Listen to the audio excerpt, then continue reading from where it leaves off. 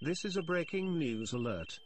Got some breaking news for you now. The NYPD blowing the whistle on Hillary Clinton's emails. Insiders say child sex crimes, exploitation, pay-to-play, perjury, and Hillary's new FBI investigation is part of a huge underground Clinton, D.C.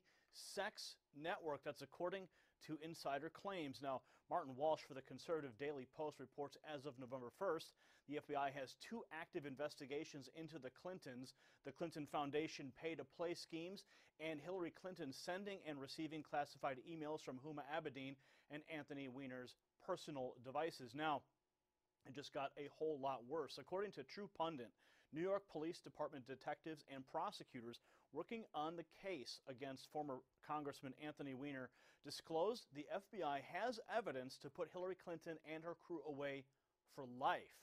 They state that new revelations on the contents of that laptop, according to the law enforcement sources, implicate the Democratic presidential candidate, her subordinates, and even select elected officials in far more alleged serious crimes than mishandling classified and top secret emails, according to the sources.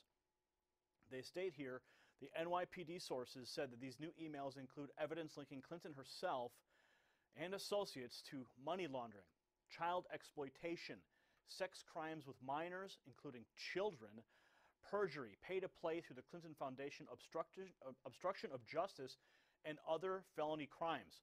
They state the Clinton investigation is now connected to a massive child trafficking and pedophile sex ring operating within Washington, D.C.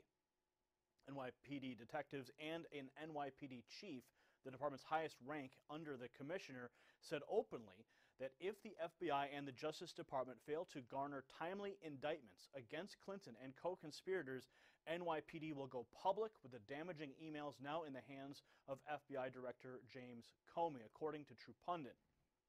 They state that the NYPD chief said that what's in the emails is staggering, and as a father, it turned my stomach. There is not going to be any Houdini-like escape from what we found. We have copies of everything. We will ship them to WikiLeaks, or I will personally hold my own press conference if it comes to that. Those are the words of the NYPD whistleblower. They state here the NYPD chief said once Comey saw the alarming contents of the emails, he was forced to reopen a criminal probe against Clinton.